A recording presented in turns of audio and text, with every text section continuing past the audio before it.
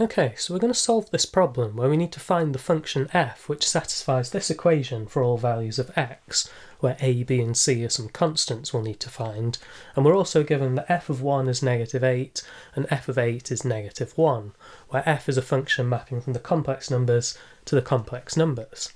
So to get started, we could use this known value f of 1 is -8, and we could just substitute in here x is 1 into this functional equation. So we've got f of 1, just taking x is 1, is equal to a times 1 cubed plus b times 1 plus c. So we just have a plus b plus c, but we also know that f of 1 is -8. So now you can see we've got one equation, a plus b plus c is -8. This equation links all of our a, b and c. And we can do the same thing with our known value f of 8. So here we could substitute in x is 2, so we'd have 2 cubed gives us f of 8, and then we've got a times 2 cubed plus b times 2 plus c, so we've got 8a plus 2b plus c, and f of 8 is equal to -1. So we've got another equation now linking the values of a, b and c. And at this point you might think that we've not got enough information to solve the problem and find the values of a, b and c. But if we remember that f is a function mapping from the complex numbers to the complex numbers, we actually have some extra values of x that we could substitute in so that x cubed would still be equal to 1 or would still be equal to 8. So we can look at our complex roots of unity now. So if we go for an extra value of x so that x cubed is 1, one of these would be we could take x equal to e to the 2 pi I over 3. So when we do x cubed then, we'd get e to the 2 pi I, and we know that e to the 2 pi I is actually just the number 1. There's another value as well here, we get another third root of unity, which would be x is e to the 4 pi I over 3, so basically our previous root squared. And again here, if we were to cube this, we'd get x cubed would be e to the 4 pi I, which would just be 1 squared, and this would also just be equal to 1. So we could substitute in both of these values now in place of x, and we would still get an expression to do with f of 1. So let's do this, and let's just call this one, we'll say e to the 2 pi I over 3, we'll define this to be omega, so that omega squared is e to the 4 pi I over 3. And this will just make things a little bit nicer to work with for us. So if we first of all start with x is equal to omega, then substituting in we've got f of omega squared, so just f of 1 still, is equal to a times omega cubed, and a times omega cubed is just a times 1, so we have a, but then it's plus b times omega plus c, and this is still just f of 1, so this is still equal to -8. So you can see we've now got a third equation linking a, b and c. And if we do the same thing where we have x is equal to omega squared, then substituting in x is omega squared, we'd have omega to the power of 6, which is still equal to 1. It would just be 1 squared. So we'd have f of 1 is equal to a times, again it would be omega to the power of 6, which is just 1. So we'd have a, and then plus b times omega squared plus c, and this is still equal to -8 because it's just equal to f of 1 using our known condition there. So now we've got a fourth equation for a, b and c.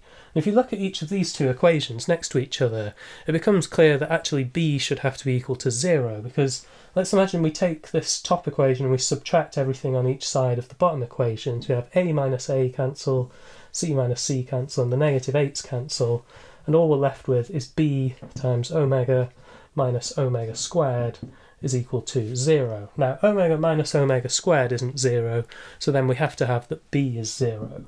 So we can conclude then that b is 0 based off these equations. So next we'll have a look at what happens with our other two values, where we would still get f of 2, and then we'll see if we can work out the values of a and c and check this is all consistent. So now if we go for our known value f of 8 is -1, there's two more values of x that we can put in so that x cubed is 8. So the first one is if we have x is equal to 2 times omega, then x cubed will be 2 omega all cubed would just give us 8 because omega cubed is 1, it's the cube root of unity.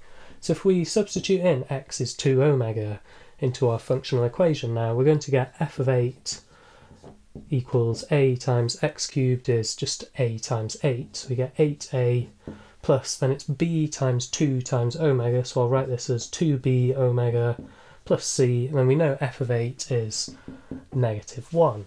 So we've got another equation now. We just need to check that all of these equations are consistent with each other, especially if we're going with b equals 0 here. And then our second value of x that we need to try now is x is 2 times omega squared, because again this would give us x cubed would be 2 cubed, 8, and then omega squared cubed, omega to the power of 6, would just be 1 again, because it would be 1 squared effectively.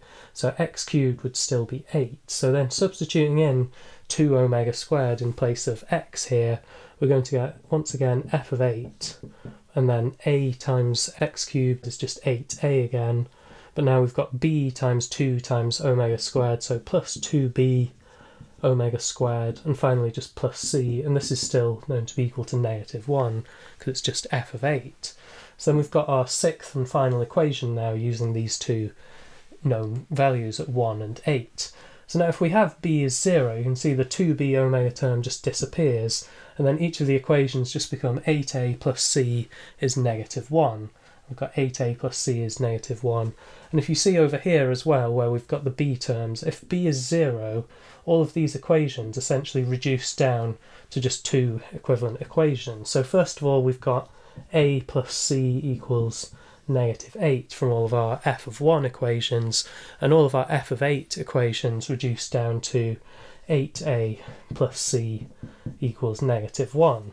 So now we can see that actually these problem is well posed, and we don't have any contradictions here from having these. Even though we've got 6 equations for 3 unknowns, all of the equations are consistent with each other as long as b is 0.